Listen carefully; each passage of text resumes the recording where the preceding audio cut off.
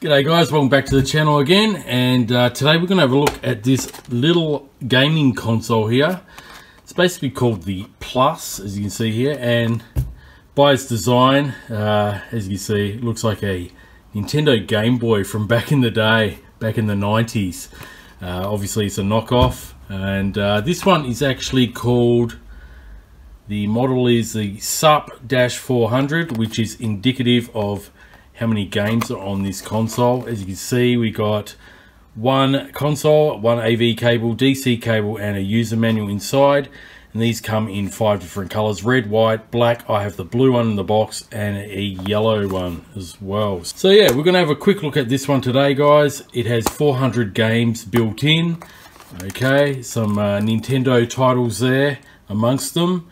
And it has a 3-inch screen, super wide LCD, slim and portable. You can fit this in your pocket rather easily, and you can hook this up to your TV as well.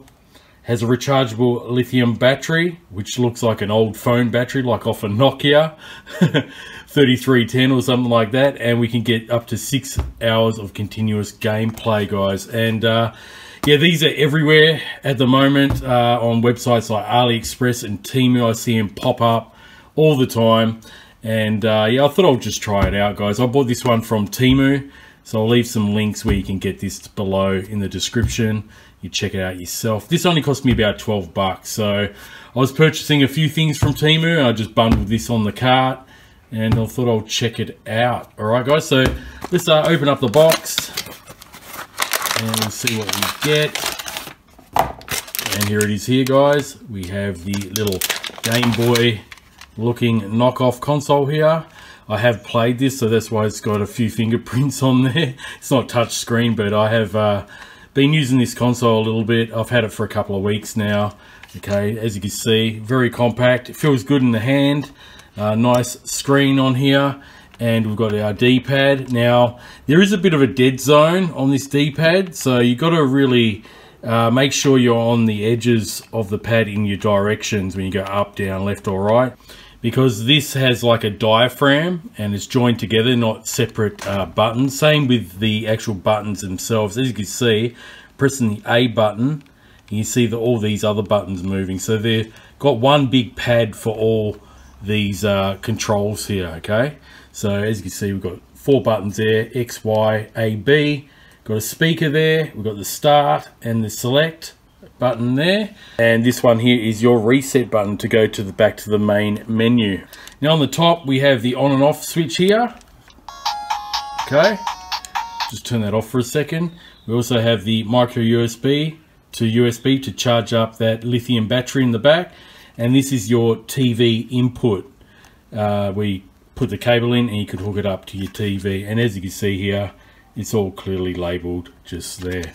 On the back is where your rechargeable battery is, and as you can see, looks like an old school phone battery. All right, and we're going to get about 6 hours of continuous gameplay with that.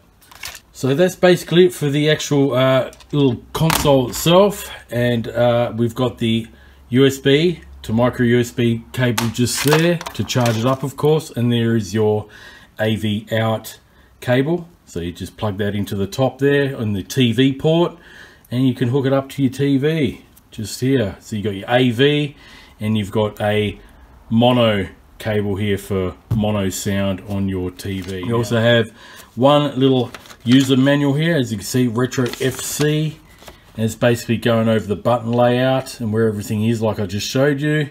There is a volume on the side here, which I forgot to mention. Just there, there's your volume control, up and down. Okay, and yeah, basically everything that you got with the package here and how to connect it to the TV. All right guys, so let's turn it on. I'll show you some of the games on here. Now there is a bit of glare. You can see the reflection of myself in the screen. Just turn down that tune. Okay, so as you can see, you got Chinese and English. Go down to English, press start, and there's your 400 list of games there. So you got Super Mario's, you got the Turtles games, Contra, which is really good, and these 8-bit consoles. Adventure Island, Bubble Bobble. Okay, Double Dragon 2 and 3. Mortal Kombat 4, which is definitely not the PlayStation version of Mortal Kombat 4. Spider-Man. And as you can scroll through, you got many more games there. Donkey Kong from 1 to 3, Junior, F1 Race. There's a whole mix of games in here. Galaga, Galaxian. Okay, some Olympic games there. So yeah, we've got quite a few games. You can just scroll by going to the left, or you can actually use the buttons as well. Up and down. Okay, so if you want to go back, you just press the up, the X button, B to go down. Alright, so let's try a bit of Super Mario. Okay, I'll try to keep this console stable as possible. I might even show you, I'll just turn it up.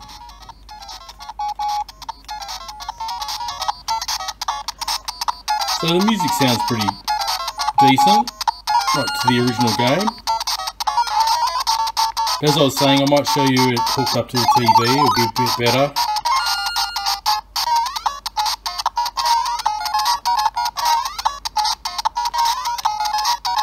Controls seem pretty good. A bit hard to play. A little bit difficult to play through the lens of the phone here. But yeah, not bad. Sorry about the glare, guys.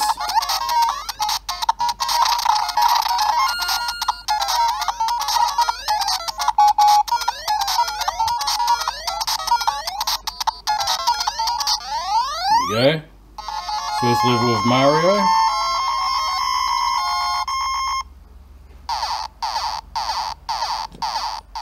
Okay, so let's try Mario 3 quickly.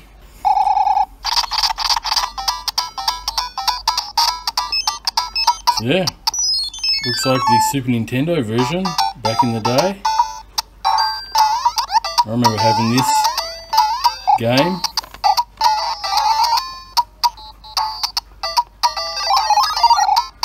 Alright.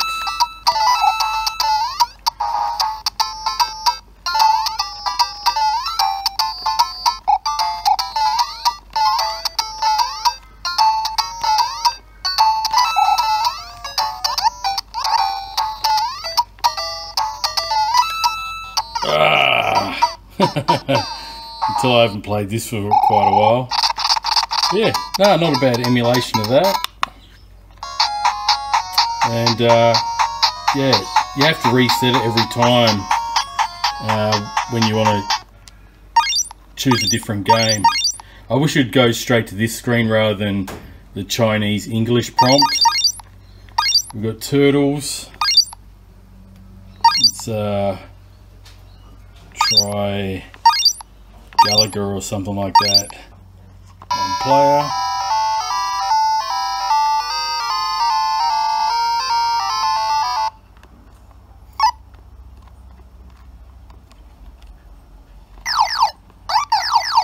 It's very hard. With this glare, it's pretty hard to play through, looking through the phone, but yeah, your classic Galaga.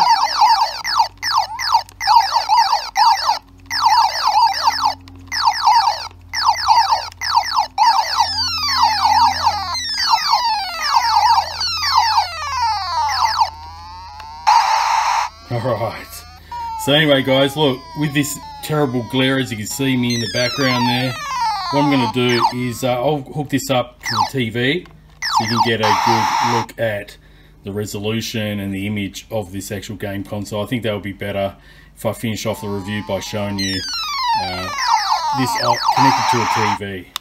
Okay guys, so I've got the little handheld console here, little Gameboy knockoff. Mirrored to my TV now. Okay, so as you can see, it's just mirroring off the actual console itself. My only gripe about this really is you can see there that The cable's rather short. There's a bit of tension on it. That's as far as I can actually reach from the actual side of the television myself. I wish they made the cord a bit longer, because that way you won't have to sit so close to your television screen. So yeah, on this particular television, you know, it's a few years old, but thankfully the AV inputs are on the left hand side of the television, not at the back. So yeah, if they were at the back, it would have been a big drama. So anyway, let's go through some of the games here. Okay, so let's have a look at some of these other games. I already showed you Mario Brothers and Super Mario 3. Got Contra, Adventure Island, Adventure Island 2. Let's just go a quick game of Adventure Island. I'll turn the TV down a bit. Alright, let's press start. This is a bit like Wonder Boy on Sega. So, you know, good game for young kids to play. These are pretty retro games on here.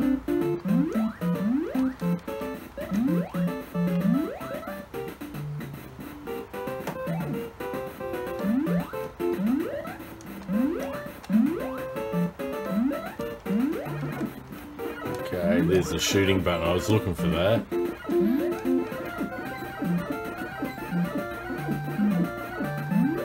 Alright, well that works pretty good. Let's get out of that. And once again, you know, it takes you all the way back to the language screen. I wish you'd just reset and go back to the actual menu here. Just show you a couple of games here. Let's go Double Dragon 2 quickly. Okay. It's all in Japanese there, I think. Graphics are a little bit glitchy.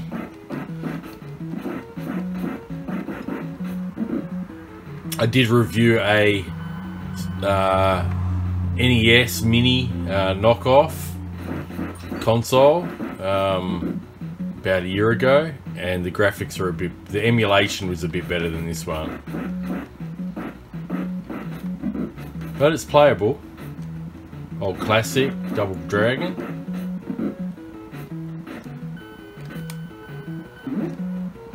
All the controls work fine.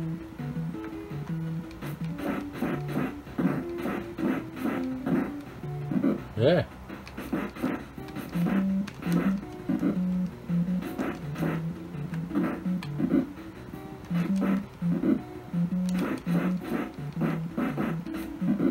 Alright. Let's try 1942. That's a good old classic from back in the day. 1985. Wow, check this out.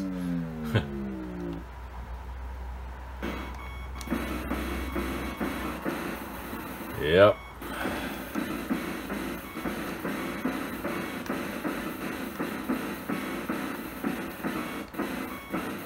Controls on this one are a little bit, I know, there's a dead zone on that D-pad like I mentioned before, so you got to really make sure you're pressing on the outside of that, the D-pad. But it's playable, definitely playable. Well, let's quickly try NES Classic Excite Bike. Let's try this out. You guys probably remember this in the 80s if you're as old as I am.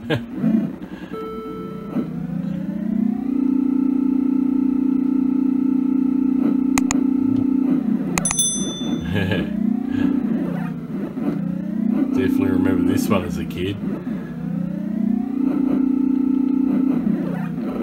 Ah, wiped out.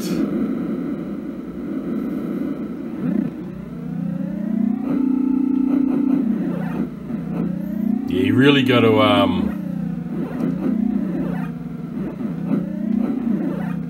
watch where you're actually using this D-pad, because there is that dead zone. I was pressing back and it was going up. So, but yeah, definitely playable. Could go for the second lap.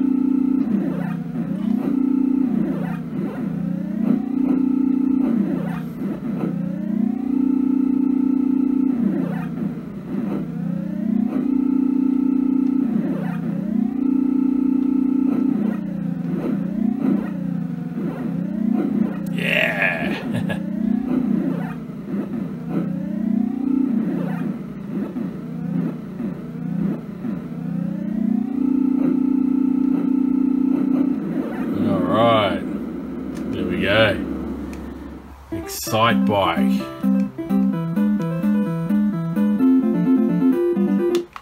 Alright, we'll try one more game for this video. We'll try F1 race. Give this one a go.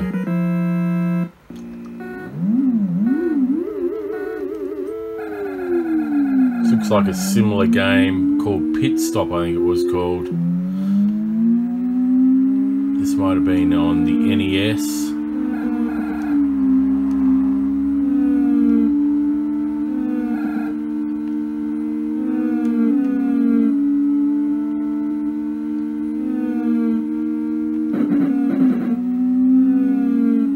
How times have changed with the graphics these days. But this is what we had back in the 80s.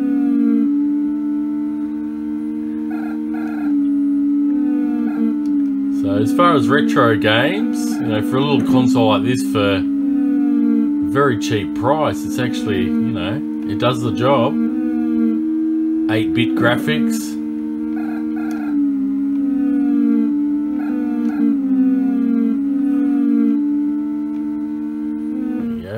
Alright, there you have it. So that'll be a wrap up, guys, of the review of this little console here, which happens to look like a Game Boy from the 90s. Alright, I'm not going to keep playing other games, but you get the gist of it.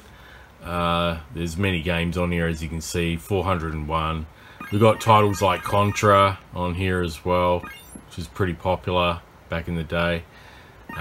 So yeah, pretty inexpensive overall, not bad. Do have some gripes with this little system. When you reset it, it always goes back to this screen, which you have to choose, you know, English or Chinese every time. I wish it'd just come back to the main menu here instead. That way you don't have to hear that annoying music every time you finish up a game and reset it. And the cord, like I mentioned, is a little bit too short. I wish they made the AV cable here for the little handheld console here at least double or triple the length. It would have been much better. That way you sit back in your armchair rather than, you know, as far as I'm just behind the tripod here and I'm really close to the television. So like I said, you can get the version with the extra gamepad as well. This is just without an extra 2-player gamepad, but for an extra few dollars you can get an extra gamepad where you can have two of your kids playing simultaneously. So anyway, guys, thanks for watching this video. You know, if you liked it, go check it out.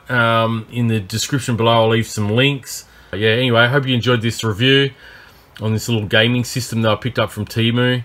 Really cheap. Like I said at the start of the video, it was only about 12 bucks Australian, so you'd probably be able to pick this up for, I'm guessing, about 7 or 8 bucks US with the exchange rate today. So anyway, guys, thanks for watching. If you're new to the channel, feel free to subscribe, like, comment, all that good stuff, and hit that notification bell. That way you'll know every time I upload a new video. And have a great day or night wherever you happen to be when you're watching this video. So thanks for watching. I'll catch you on the next one.